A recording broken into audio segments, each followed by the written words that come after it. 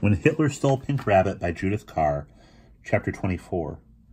It seemed strange to be leaving again for yet another country. Just when we'd learned to speak French properly, said Max. There was not time to say goodbye to Madame Socrate, because she was still on holiday. Anna had to leave a note for her at the school. But she went with Mama to pay a farewell and visit Great-Aunt Sarah, who wished them luck in their new life in England, and was delighted to hear about Papa's film. At last someone is going to pay that good man some money, she said. They should have done it long ago already. The Fernands returned from the seaside just in time for the two families to spend a final evening together. Papa took everyone out to dinner to celebrate, and they promised each other to meet again soon. We'll come back to France often, said Papa. He had a new jacket, and the tired look had quite disappeared from his face. And you must visit us in London, said Mama. We'll come to see the film, said Madame Fernand. The packing did not take long. There seemed to be less to pack each time they moved. So many things had been used up and thrown away, and one grey morning, less than 2 weeks after the letter had come from England, they were ready to leave. Mama and Anna stood in the little dining room for the last time, waiting for the taxi to take them to the station. Clear to the litter of small objects in everyday use, which had made it familiar, the room looked bare and cheap. I don't know how we lived here for 2 years, said Mama. Anna rubbed her hand over the red oilcloth on the table. I liked it, she said. When the taxi came, Papa and Max piled the luggage into the lift, and then Papa shut the door of the flat behind them. When the train drew out of the station, Anna leaned out of the window with Papa and watched Paris slowly slip away. We'll come back, said Papa. I know, said Anna. She remembered how she felt when they had gone back to the Gasthofswurn for the holidays, and added, But it won't be the same. We won't belong. Do you think we'll ever really belong anywhere? I suppose not, said Papa. Not the way people belong who've lived in one place all their lives. But we'll belong a little in lots of places, and I think that may be just as good. The equinoctial gales were quite early that year, and when the train reached Dieppe about lunchtime, the sea looked wild and dark under the grey sky.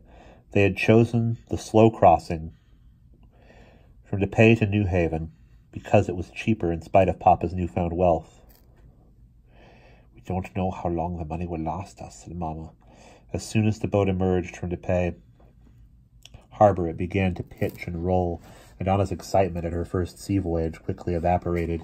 She, Max, and Mama watched each other's faces turn paler and greener until they had to go below and lie down. Only Papa was unaffected. It took 6 hours to cross the channel instead of the customary 4 because of the bad weather. And long before they landed, Anna felt that she did not care what England was like as long as they got there. When they finally arrived, it was too dark to see anything. The boat train had left long ago, and a kind of incomprehensible porter put them on a slow train to London instead. It started hesitantly on its way. A spatter of raindrops appeared on the windows. English weather, said Papa, who was very cheerful because he had not been seasick. Anna huddled in the corner of the compartment, watching the anonymous dark landscape rush past. You could not really see what any of it was like. After a while, she got tired of looking at it and stole a glance instead at 2 men opposite her. They were English. On the rack above their heads were 2 black melon-shaped hats, such as she had rarely seen before, and they were sitting up very straight reading newspapers. Although they had gone on the train together, they did not speak to each other. The English seemed to be very quiet people. The train slowed down and stopped for the umpteenth time at a small, ill-lit station. Where are we? asked Mama. Anna spelled out the name on an illuminated sign. Bourville, she said. It can't be, said Max. The last place we stopped at was called Bourville. Or Bovril. Mama, still pale from the crossing, looked for herself. It's an advertisement, she said. Bovril is some kind of English food. I think they eat it with stewed fruit. The train continued to crawl through the darkness, and Anna became drowsy. There was something familiar about the situation. Her tiredness, the sound of the train wheels, and the rain spattering on the windows. It had all happened before, sometime long ago, before she could remember when. She fell asleep. When she awoke, the train was going faster, and there were lights flashing past the windows. She looked out and saw wet roads and street lamps, and little houses, which all looked alike. "We are coming into London," said Mamma. The roads grew wider and the buildings bigger and more varied, and suddenly the sound of the wheels changed, and they were on a bridge over a wide river. "The Thames!" cried Papa.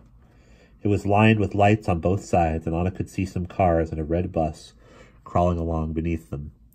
Then they were across. The river was left behind, and as though a box had been clapped over the train, the brightness of a station with a platform and porters and crowds of people suddenly appeared all around them.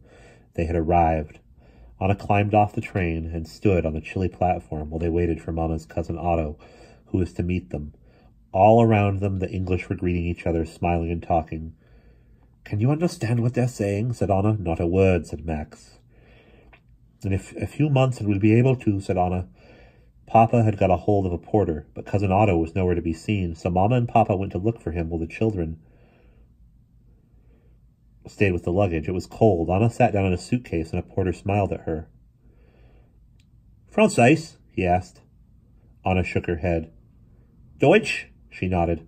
"Ah, Deutsch," said the porter. He was a tubby little man with a red face. "Hitler?" he added.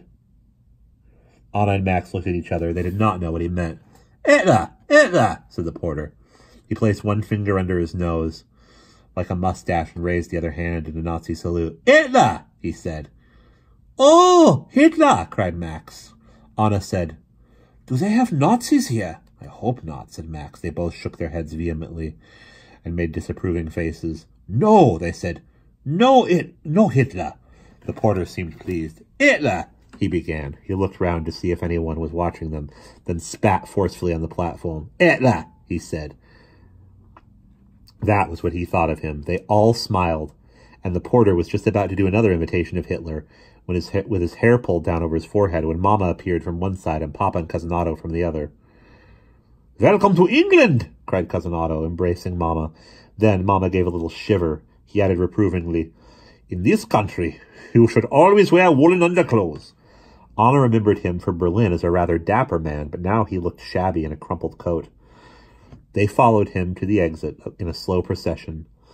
There were people all round them. It was so damp that steam seemed to be rising from the ground, and Anna's nostrils were filled with the smell of rubber from the mackintoshes, which nearly all of the English were wearing. At the end of the platform there was a slight hold-up, but nobody pushed or jostled, as was usual in France and Germany. Everyone just waited their turns. Through the misty air, a fruit stall shone bright with oranges, apples, and yellow bananas, and there was a shop window entirely filled with sweets and chocolates. The English must be very rich to be able to buy such things. They passed an English policeman with a tall helmet, and another one in a wet cape. Outside the station the rain was coming down like a shining curtain, and beyond it Anna could dimly see some kind of open square. Again, the feeling came over her that this had all happened before. She had stood in the rain outside a station. It had been cold. "Wait here, and I'll get a taxi," said Cousin Otto. And this, too, was familiar. Suddenly her tiredness and the bad crossing and the cold all combined. There was a great emptiness in her head, and the rain seemed to be all about her, and the past and present became confused, so that for a moment she could not think where she was. "All right," said Papa, grasping her arm as she swayed a little, and Cousin Otto said in a concerned voice, It must be quite difficult to spend one's childhood moving from country to country." At the words, something cleared in Anna's mind.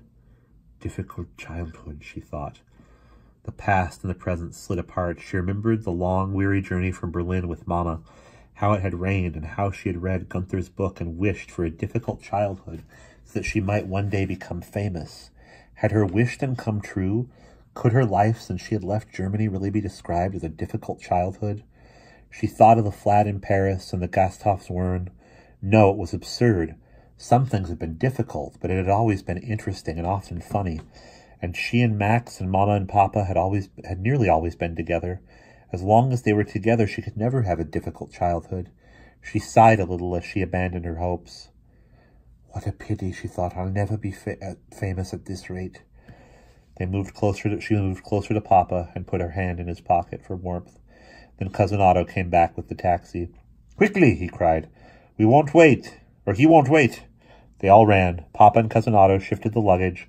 The taxi driver threw it into the taxi. Mama slipped in the wet and almost fell, but Cousin Otto saved her. The English all wear rubber soles, he cried, pushing the last suitcase. Then they all piled into the taxi. Cousin Otto gave the address of the hotel. Anna pressed her face against the window, and the taxi started.